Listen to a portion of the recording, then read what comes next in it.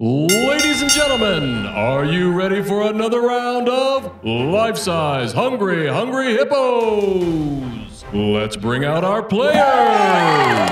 Woo! I won't chew! Here we go, here we go, here we go. Bing bong. Players, take your positions. I'm ready. You ready, chicken? All right. Here we go, Panda. Show them what we're made of. Oh yeah, that's good center of gravity. Get ready. Get set. Go! Gotcha. Ha! Yes! Yes! All of them. Mine, not And yours. they're I am grabbing better. the spheres. I am superior.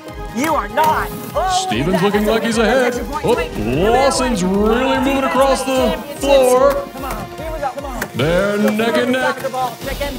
Ah, And you on the right. Go. all the way across the floor, the Panda's really raking him across the coals. Steven's moving for the last big one.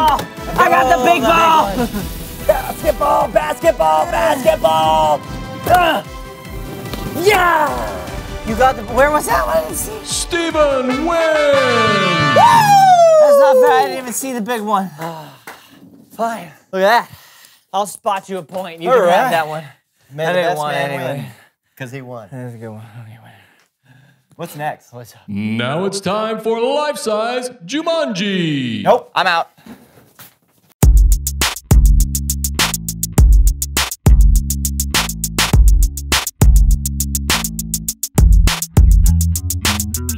Hey everybody, I'm Lawson. And I'm Steven. Welcome to the So-and-So Show. Oh, look at that. A comic book falling from the sky. It's a literary miracle. Yeah, more like a out-of-control comic book collection. What? No. Don't say that. They'll hear you. Who? The drawings? Okay, seriously, Lawson, can you please explain what's going on here? What? A guy can't like comics? This is not liking comics. This is preventing us from being able to do literally anything on the show today. Not true. Look, these comics are all the same. It Yeah, Frog Defenders of Saturn, issue number 106. says 109. It's a misprint, and that's what makes it more valuable.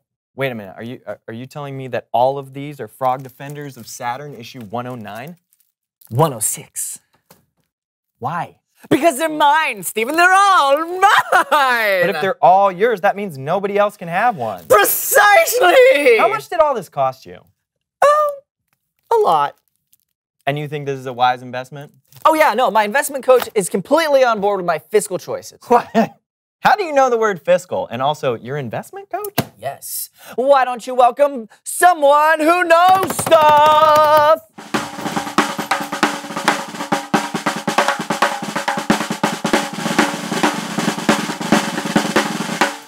Welcome to the show, Mr. Moneybags. Hello there, Lawson. Greetings, Stephen. Hello, Mr. Mr. Moneybags, that is correct. I love money. You ever play Monopoly? Oh, I love having monopolies. Oh. Okay, well, we know who you are, so why don't you tell us what you know? Oh, of course, it's all in the name, my boy. It's all in the name. That's my friend. You're gonna have to be more specific. I know money! Bags and bags of money. With money, anything you want is yours for the taking and for the keeping. Remember that, Lawson, my boy? Exactly, right, yes, and I've been applying what you taught me to my comic book collection. Ooh. All for me, and yes, it's true, I want all the comics show, oh well for you. Ah, bravo, bravo. Well, that doesn't seem very nice. Lawson, whenever a friend asks me for a favor, do you know what I tell them? Oh yeah, I know this one. You say, I tell them no. All right? I tell them no. You don't need friends or favors in this life. Remember that all you need is pennies, quarters, and dollar bills raining from the sky. Those are your real friends. but you do have friends that are real people though, right? Right? Oh, of course I do. Of course I do. If you consider Mr. Franklin and Mr. Hamilton. Oh, hello there, Mr. Hamilton. Oh, you're looking mighty green today. Well, thank you, Mr. Franklin. Oh, I'll take that as a compliment. Is this my future? Oh, by the way, thank you for inventing electricity. Oh, yes, of course. Oh, and thank you for not throwing away your opportunity. Okay, it's Bible story time with Kellen. I need more of these.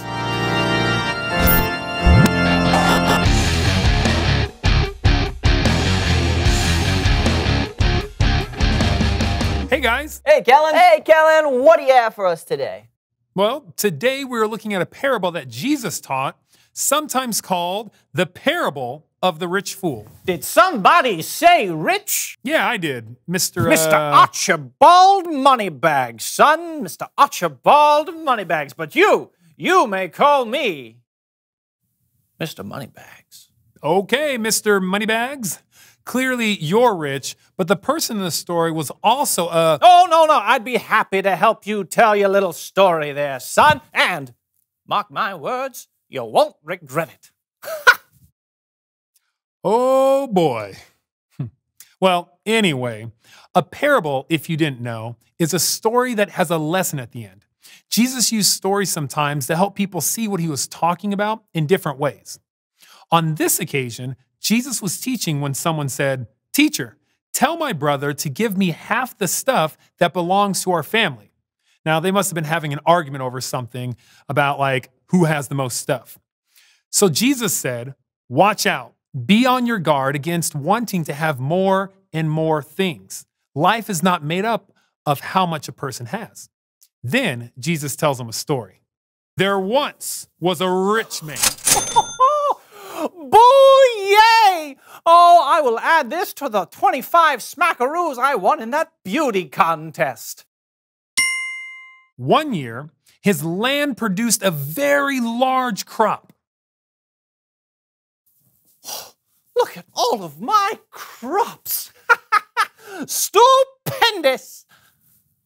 But what should I do? I don't have anywhere to store all of these crops. And there is no way I could use all of these crops in just one season all by myself. What to do? What to do? Light bulb! I will take all of my barns and tear them down. Wait for it. Tear them down. But then build bigger ones.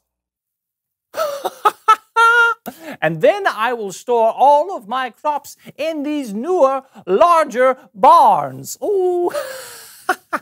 You know, I have plenty of crops, and these crops are going to last me for a long time. I mean, many, many years long time. So I should probably just take life a little easy. I suppose I'll just eat and drink and have a really good time. But God said to him, "You foolish man, tonight I will take your life away from you. Then who will get what you have prepared for yourself?" No! Oh, my corn! Ah! Now there's so many bulls! Ah! I'm dead. to be clear, there were no, and I repeat, no inflatable kiddie pools in Jesus' story. But the rich man did die, and he never got to enjoy all the crops he had stored away for himself. Then Jesus said, that is how it will be for whoever stores things away for themselves, but is not rich in the sight of God. The end. Wow, that was quite the ending. Yeah, I think the point Jesus was trying to make is that we only have so much time here on earth. Do we want to spend it caring about all the stuff we have? Or do we want to spend our time caring for the people we love? Yeah. Instead of keeping all the crops to himself, the rich guy could have shared with the people around him. And I think that's what Jesus meant when he said we should be rich in the sight of God. I think you're right. And that sounds like my job is done here. I'll see you guys next time. Thanks, Kellen. Bye, Kellen.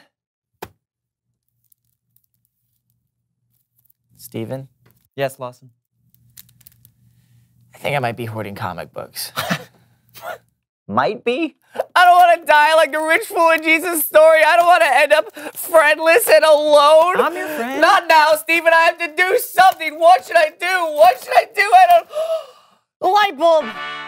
Reveal the question. What do you have that you can share? Comic books. Yeah. I have so many. You get a comic. You get a comic. You get a comic. You get a comic. Lawson? You get a comic. Thank you. What do you have that you could share? Could be stuff you have, or you could share your time or your talents. It's our responsibility to share what we have, and it's one of our rules for life. Share what you have. Talk about what you have to share with each other. And we'll see you next week. I'm Steven. And I'm Lawson. And this was the So-and-So Show. Bow, bow, bow, bow. Hello? It's not about money anymore for me. No, not at all. I'm going to share from now on. Yes. Sharing is caring. I'm going to change my name even. They changed my name. It's not Mr. Moneybags anymore. No. See? It's gone. In fact, my name is Mr. Empty Pockets. That's right. I'm Mr. Empty Pockets now because I give away so much money that my pockets are empty. Hello?